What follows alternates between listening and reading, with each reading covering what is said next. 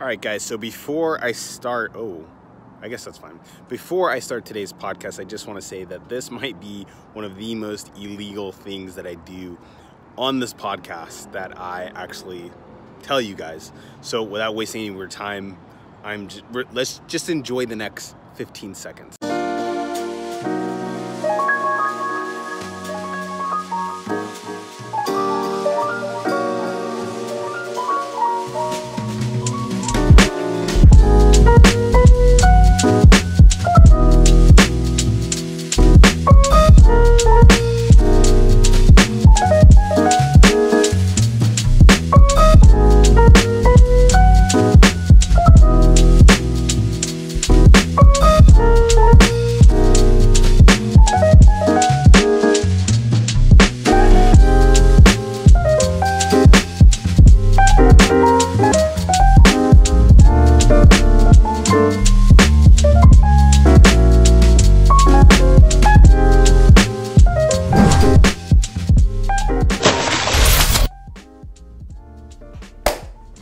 What is going on, my dudes and dudettes? It is David here, and today we have another episode of the RX podcast, just diving into everything that's going on in the world of CrossFit.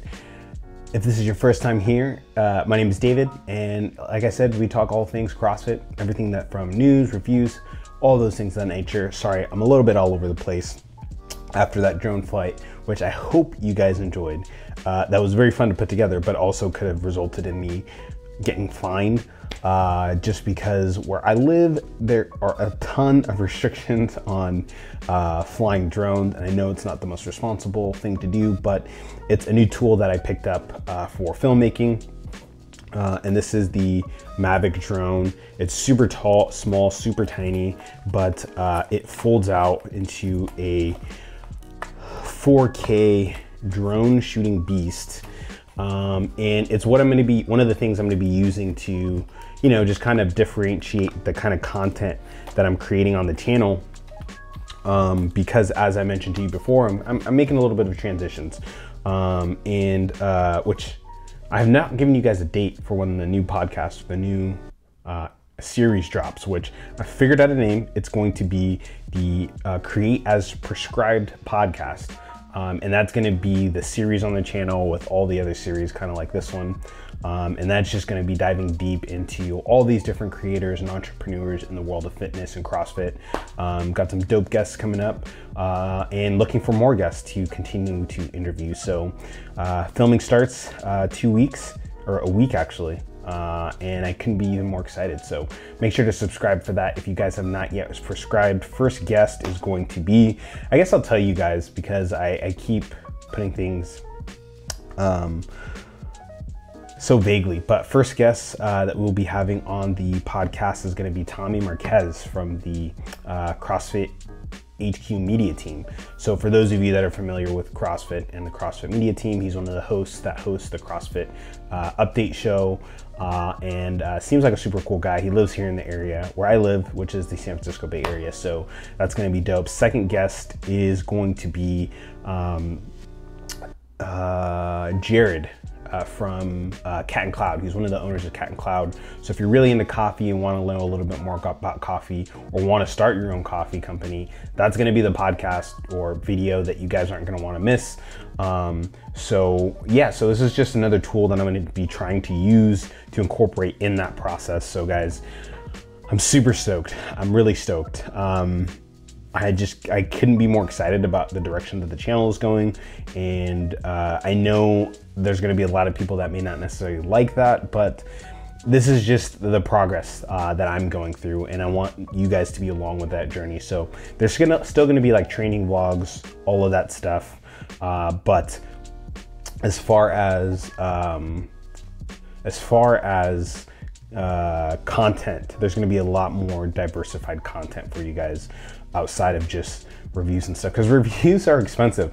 I'm not sure if you guys are aware, but if I'm buying a pair of shoes a month or doing reviews every single month, it adds up. And as much as I like to review and I like gear and I like all these new things, it adds up. And with something like shoes, you can only get so much value out of that. This, I can make my money back with this because I can use it for other projects and stuff like that. So that is like housekeeping stuff. So if, again, like I said, if you're new to the channel, please like and subscribe this if you enjoy this podcast. I want to actually include guests in this format as well. But if you guys have questions and things like that, make sure to leave those questions down below.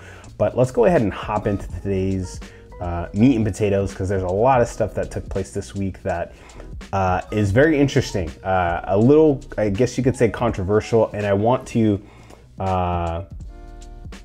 let's do the light stuff first, then we'll hop into the heavy stuff. So if you guys didn't hear, this past week we got some new colorways for nanos. They look okay. You know, to be quite honest, I'm not a huge nano fan, outside of the fact that I won't deny that the comfort in these shoes is ridiculous. But we got a few new gum bottom colorways. We got a olive gum bottom colorway. Sorry guys, I'm looking at the shoes while I'm talking to you. Oh, my lighting's a little bit off. But we got some new colorways. We got, I think it's either charcoal. Let me check this out. Yeah, so it's sand beige, parchment black, which you know, to be quite honest, I'm kind of digging these ones. As far as colorways go, we also got another, it's like pink. It's like rose. It's almost like rose gold, for lack of a better term. But we got a rose gold, or urban violet, noble orchard, ashen lilac, and gum bottom. I think that one's for the women. The black one is for the men. And then we also got another like blue and dark blue nano, and I'm not really feeling that one, to be quite honest. I wouldn't purchase that one. I do have a lot of like colors that would match that, but for some reason the color scheme is just not doing it for me. Some other new stuff we got some new Rogue short handle speed ropes, which I might end up picking up one of these. I use the SR1 and my rope has actually been breaking. The Rogue SR2 just also dropped. There's two SR2 as well as the SR2S. So the SR2S is the short handle. The SR2 is the normal handle. I like the short handle ropes myself just because of the way that I hold the ropes. And this one, they look pretty cool. As far as colorways go, it's like paint splattered, and it is metal handles, so you're also going to, you know, it's just going to last a little bit longer. So I actually may end up investing in the SR2, just because I know it's going to be a better, actually I don't even really need to invest in that one, because I also have the whatchamacallit, the speed rope from, what's that brand? What is that brand? Let's see. The speed rope from, this is why it's nice I do these podcasts, because I can kind of trip over my words and not really have to worry about editing. But I have the RPM comp rope, the 3.0. I think that's the one I have, 3.0. And so I technically don't really need to buy another one, but I like the SR2 for like everyday use. If I'm doing a competition or something like that, I would definitely switch over the comp rope just because it's got a faster spin to it. I like the SR2, their SR1, because I can just beat it up. It's lasted a super long time. And most of the time when I'm training, I'm not really worried about competing against somebody else. So that's why I would, if I was going to upgrade, I would get the SR2 probably, most likely. And to be honest, I wouldn't be surprised if RPM was the one that actually built the ropes for Rogue. I honestly wouldn't be surprised if that was the case. But yeah, so let's move on from there. Also, if you guys didn't know, Jason Khalipa just dropped his book as well. It's As Many Reps as Possible. I actually want to get my hands on this book. I've been trying to incorporate a lot of Jason Khalipa's, I guess, mindset in regards to what I do on a daily basis. And I just really like the AMRAP mentality mindset. I also love the podcast. The podcast is really good as well. Has some dope guests that are on there. So if you guys have not checked that out, I would definitely recommend for you guys to check that out. All sorts of different like business people, and there's not Ben Greenfield, one of the dudes from that show with Zoe Deschanel, New Girl. He's a big CrossFitter, Schmitty. I can't remember what his regular name is, but Schmitty. He has an episode on there. It's just really interesting, really insightful. I just really like the mindset that Jason Khalipa has. So I'm most likely going to be picking up this book, and it's about 15 bucks, so it's not a bad deal. Again, I'll try to make sure to leave links to everything down below. And as I always mention, that some of these links are affiliate links. It helps pay for the different things that I use to create content on this channel. So yeah. Also, if you guys missed it, what ended up happening, this is part 2 of the Adonis Creed Flyknit Metcon 3s. Essentially what happened was, originally Nike put the shoes out, a bunch of people ordered, they canceled their orders, some people got their orders, and then essentially what ended up happening is they ended up shipping some orders later than what was supposed to have been shipped. And then they put shoes back up for sale again, which I think one of the guys from Quest, of all places, gave me the heads up on that. So I was kind of torn, just because I'm already, this channel, I spend a lot of money on this channel, and I was kind of torn, and it would have been nice to have those. Those are like my grails right now, which I probably will end up purchasing those. And I'm willing to spend the extra $100 on those shoes just because I like them so much. Oh, my chair's down a little bit.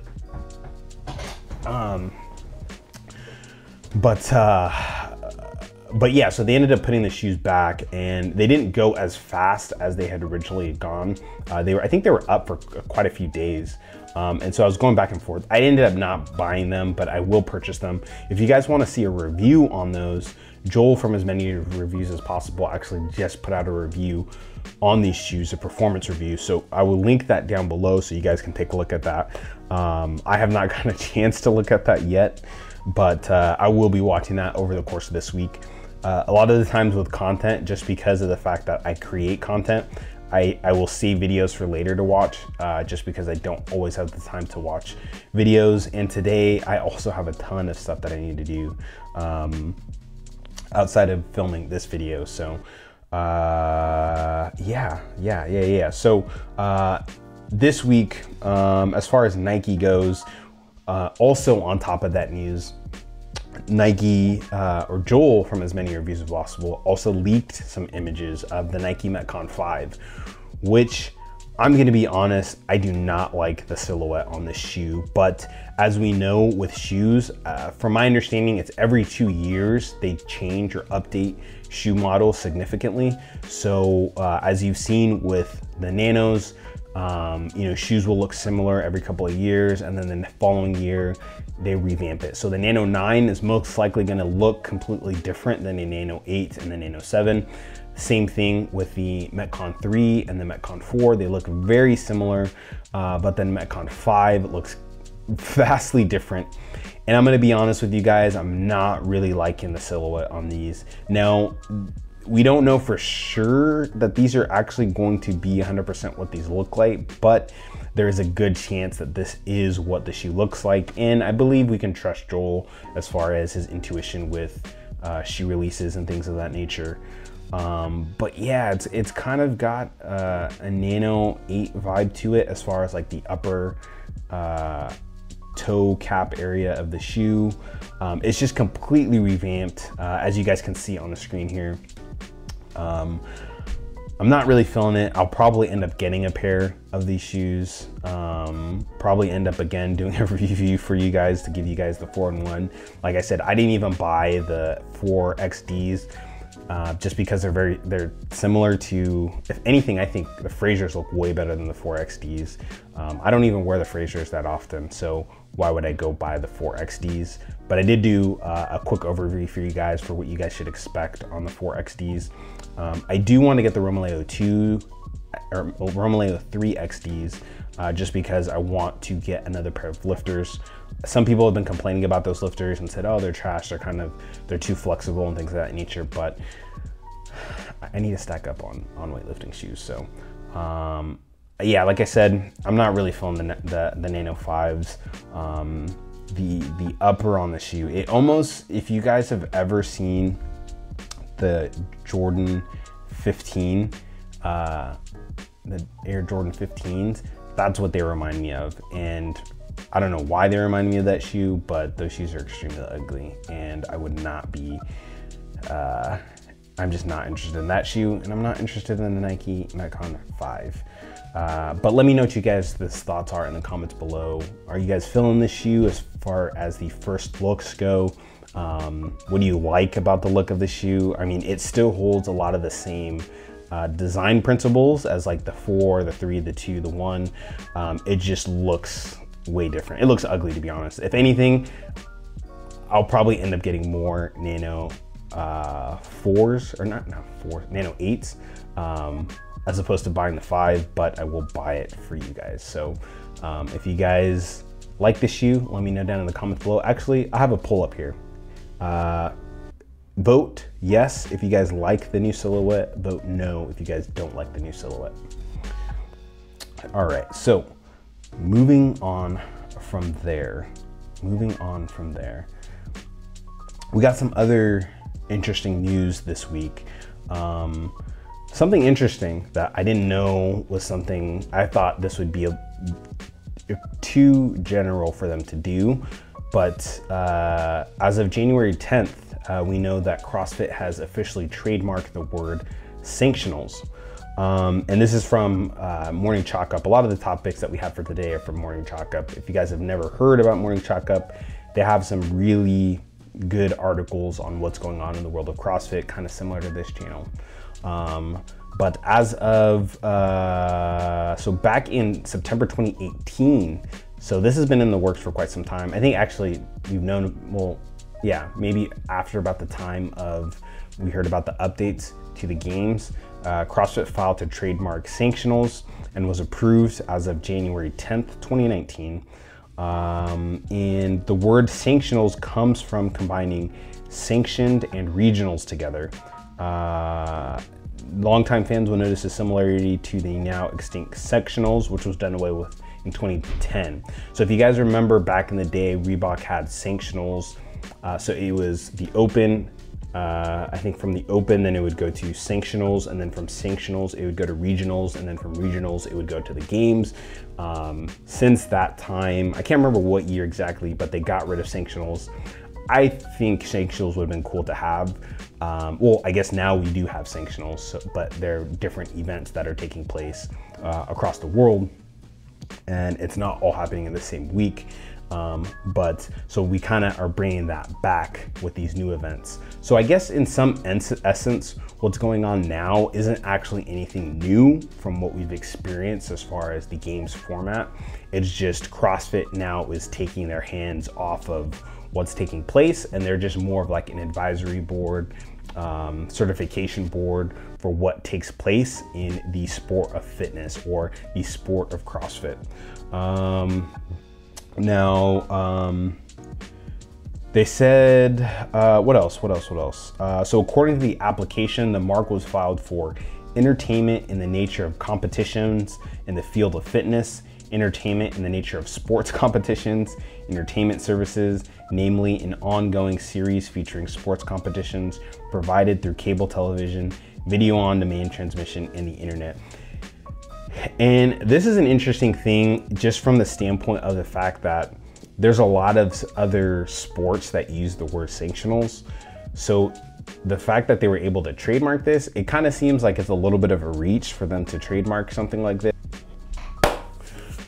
for them to find new ways to create streams of revenue for the brand CrossFit. I guess this is something that they felt that they needed to do. I don't necessarily agree with it, but you know, just because there's other sports that use that word. So I don't think it's right that one governing body of sport can trademark a word that all sports use. If you guys are a lawyer, or any of you guys that watch are lawyers, let me know down below what your guys' thoughts are on that. Do you think that this was right for them to do, that they were able to take a word as general as sanctionals and trademark it, even though that there's other sports that use these types of words?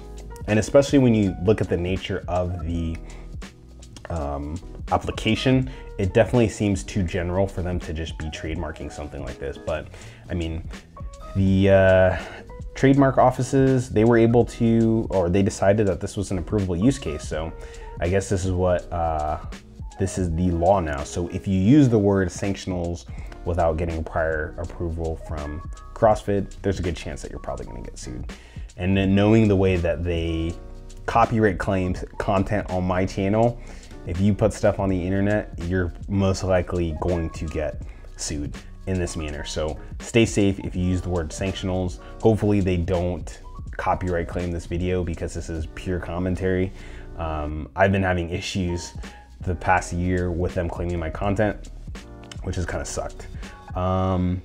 But yeah, so I think the meat and potatoes of today's podcast comes from the fact that we now have the 2019 games rulebook, which comes after the Dubai Fitness Championships, as well as before Wadapalooza.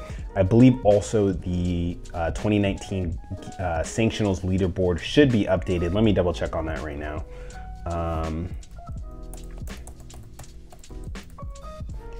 Let's see.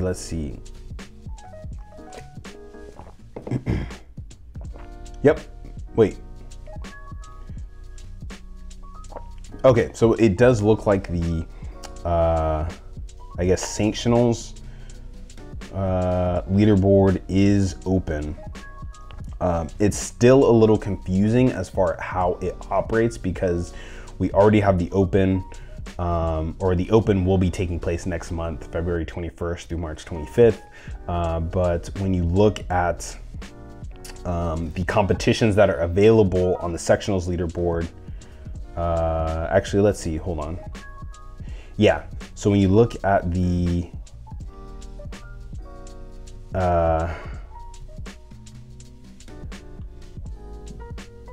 competitions that are available to search and sort through, you don't see any of the other series available there, and it doesn't really look like it's updated too much.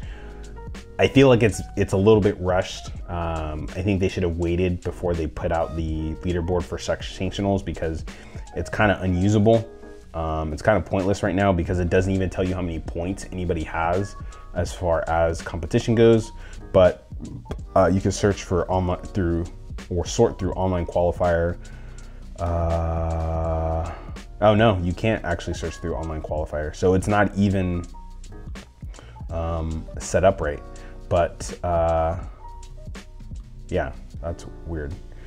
Not sure why they did that, but we do have the games rule book that's available. And as one user said on Twitter, it's just now we know another reason that I can't even talk right now, but I'm probably gonna edit that out.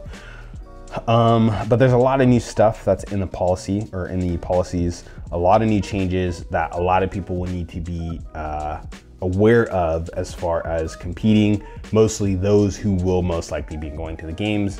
Most of us that are watching this, and myself, will not be going to the games, but there's a lot of interesting things in here. And I think a few of the more interesting things that are being released is the different scenarios that one can qualify to go to the games through the open, as well as different sanctioned events.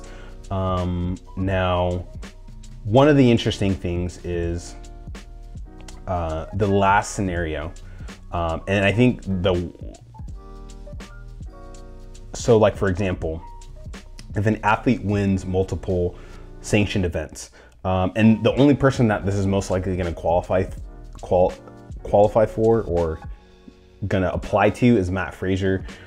So they say if an athlete wins multiple sanctioned events, if an athlete has already received an invite from a sanctioned event and then wins another one, the invite from the later of the two events chronologically will be extended to the next athlete in line on the leaderboard.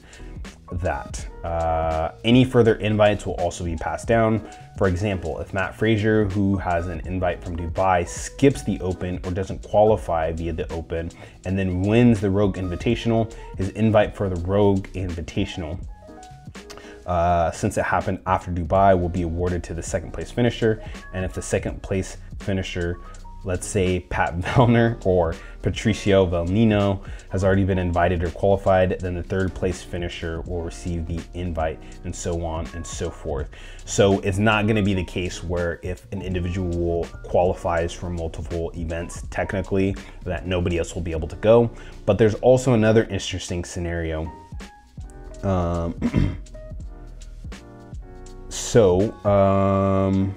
And that's in regards to how the Open operates.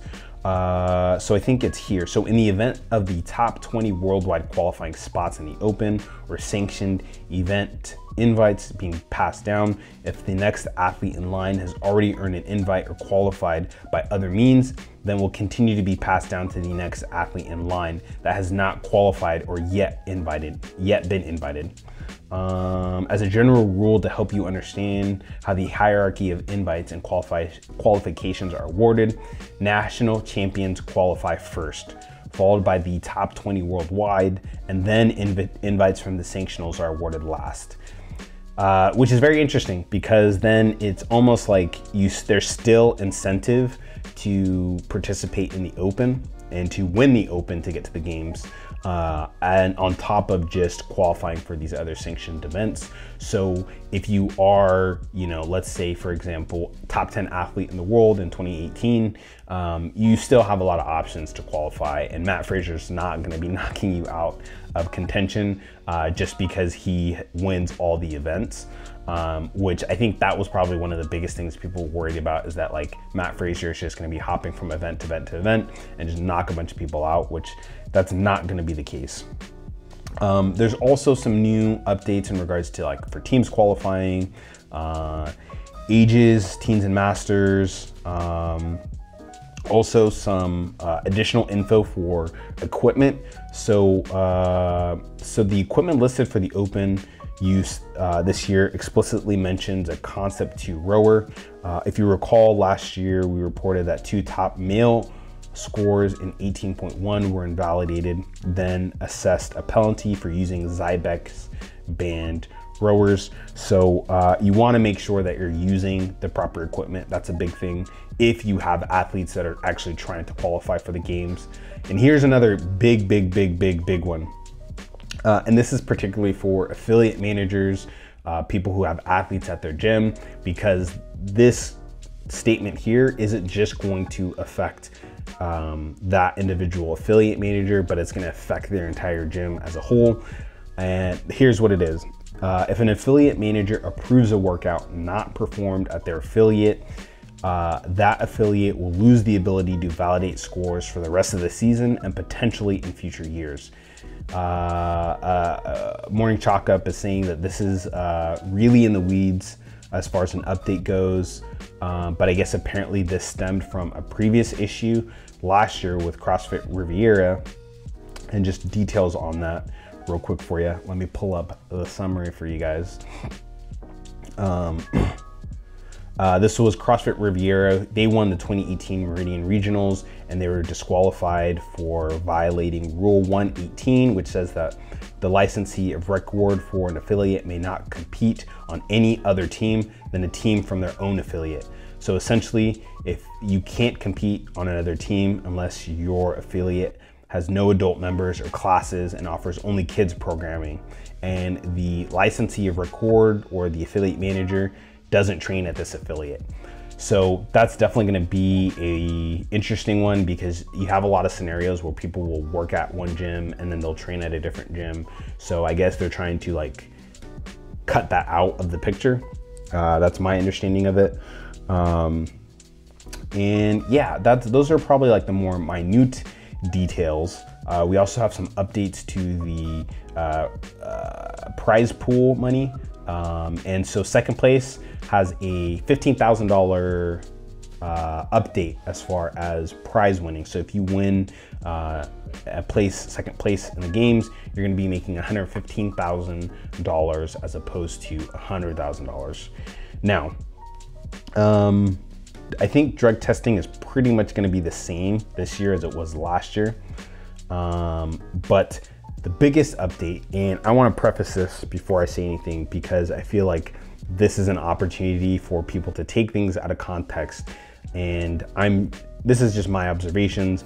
I have no problem with individuals who choose what gender they choose to identify as long as you're not hurting anybody, that's fine. This is purely on a competitive standpoint, and I would like to have a discussion with you guys and hear what it is that you guys think. This is new. This is completely new to the CrossFit arena. But as of 2019, transgender athletes are encouraged to read the full details regarding the policy and participating in competition. But if what the rule is, if a gender an athlete selects for open competition is different than their gender at birth or was previously listed on the CrossFit website, then the selected gender must match the athlete's everyday gender, and the athlete must have obtained civil documents with their registration gender identified, like a state ID or driver's license. Essentially, you can compete in the open with whichever gender you choose to identify as on an everyday basis. So if you are a female to male transgender athlete, you can sign up in the open as a male athlete. If you are a male to female, you can sign up for the male athlete, which is a very, I would assume this was would have been a lot more of a controversial topic, but it seems like not a lot of people have been talking about it. There was an article that kind of gave more of an insight into what Greg Glassman's thought has been on this policy. And I will quote what he says as opposed to just summarizing. And the question, okay, so here we go. He says, "We've got no interest in excluding anyone, and this is not my blank issue. My issue is blood sugar control and chronic disease. That's what I care about. I don't care if you are LGBT or Q. I honest to God don't care. And so what I want to do is just do that thing that everyone else does. I don't want to be groundbreaking or discriminatory." And this is kind of, this is in lieu of other sports that are currently allowing transgender athletes to competing. Like for example, I think it was in Australia, there was a male to female weightlifting athlete who was a weightlifter the entire time, but transitioned to a female and then competed as a female and then qualified for the Commonwealth Games. And so I guess Greg Glassman wants to kind of not discriminate in regards to how athletes choose to participate in the sport of CrossFit, because I mean, at the end of the day, there's always been transgender athletes within the world of CrossFit. I can't remember how long ago it was, but earlier on when I started doing CrossFit, there was one individual, I can't remember her name, but she was a male to female CrossFit athlete, and she was trying to compete as a female CrossFit athlete. And it was a big thing that essentially, I think there was a hard stance on that, where they were just like, no, that's not happening. They were kind of sticking to biology, for lack of a better term. You have to compete with the gender that you were born as. And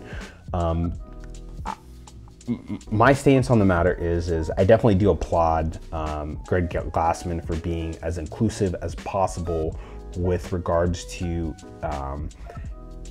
having an open policy as far as division competition.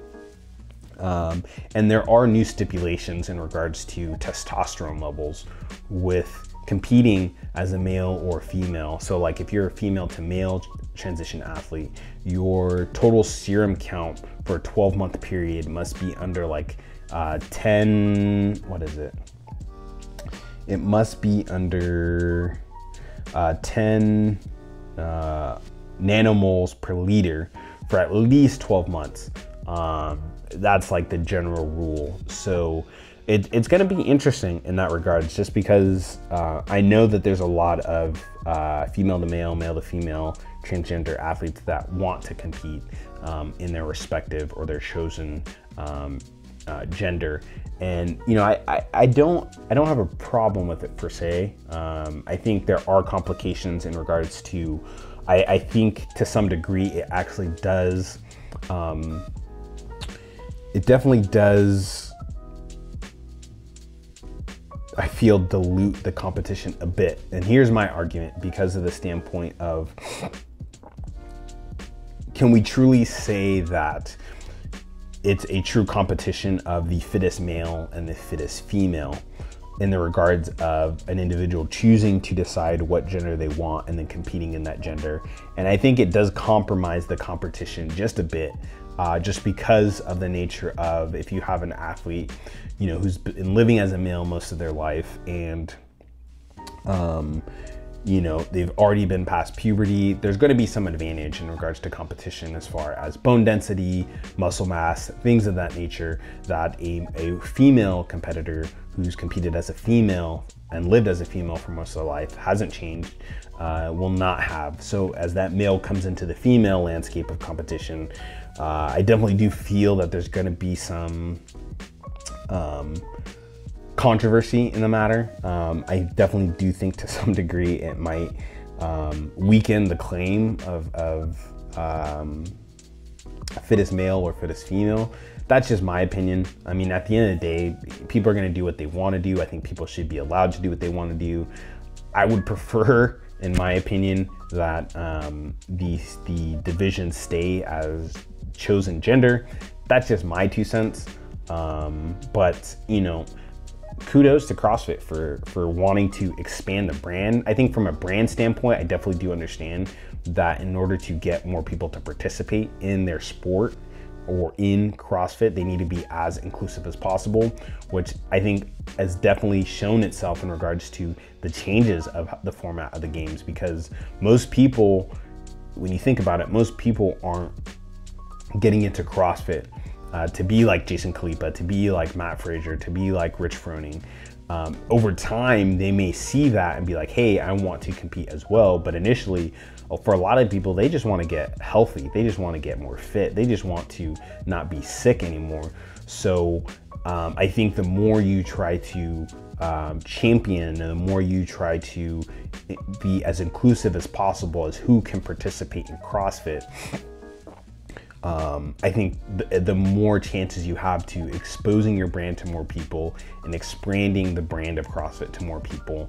Now, with regards to competition and the sport of CrossFit Games, I don't know. I mean, I like a lot of the changes that are taking place. I'm not sure 100% if I 100% agree with it.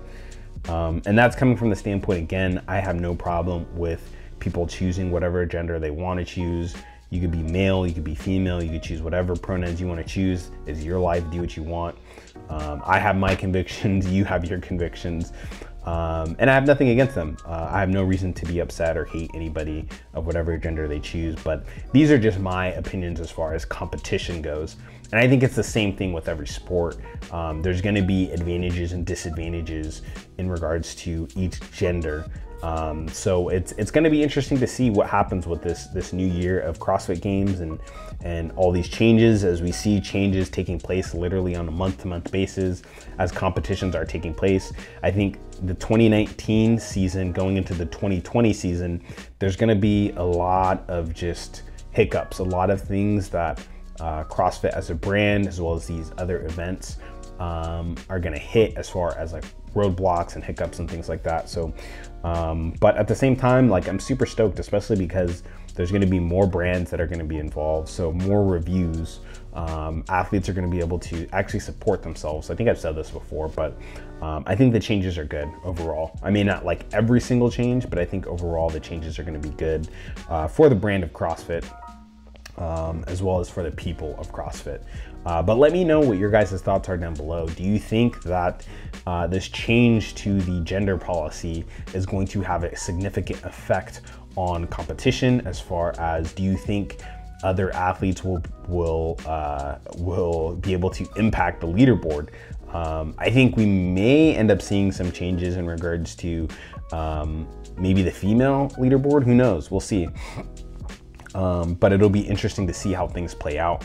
And I know this is probably going to be another controversial podcast episode, but I think it creates conversation, and that's what I want.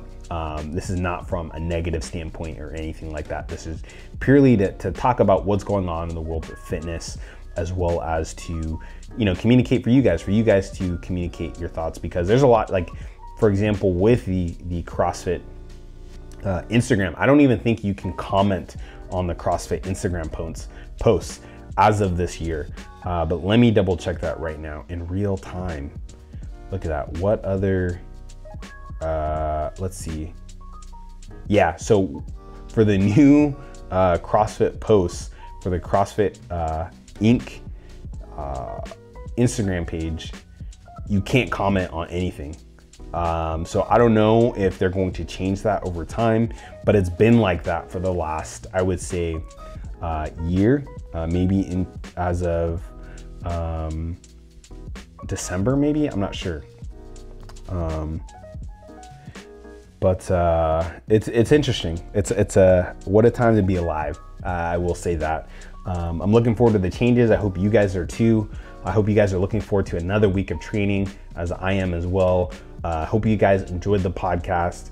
Again, make sure to check out the links down below. Like I said, some of them are going to be affiliate links, just because, again, that helps with improving the channel, as well as upgrading things to help create better content for the channel, as well as getting product for the channel to review for you guys.